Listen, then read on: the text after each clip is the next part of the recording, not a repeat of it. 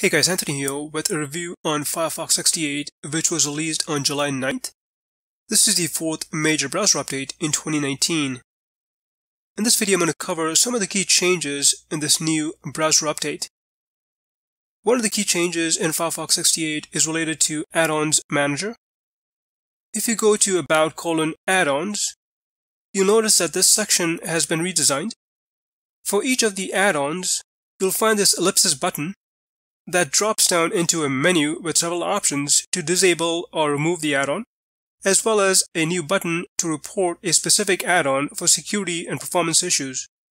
You'll also notice this little icon indicating that a particular add-on is allowed in private browsing mode. They've also added this recommended extensions section.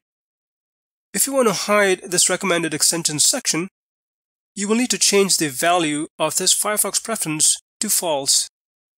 In earlier Firefox updates, Mozilla added and enhanced crypto mining and fingerprinting blocking options for known crypto miners and fingerprinters under the custom settings.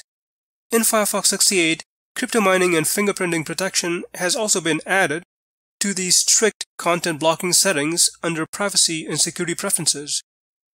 And finally, Mozilla has enhanced the reader view.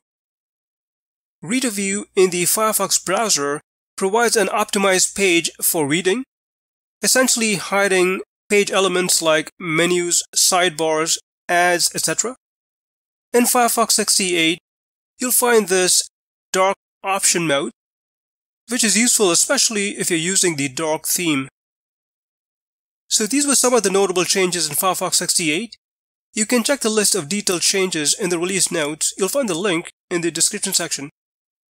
In terms of the BrowserMark benchmark test results, the overall performance of Firefox was slightly better compared to the earlier version, though Firefox continues to lag behind Google Chrome.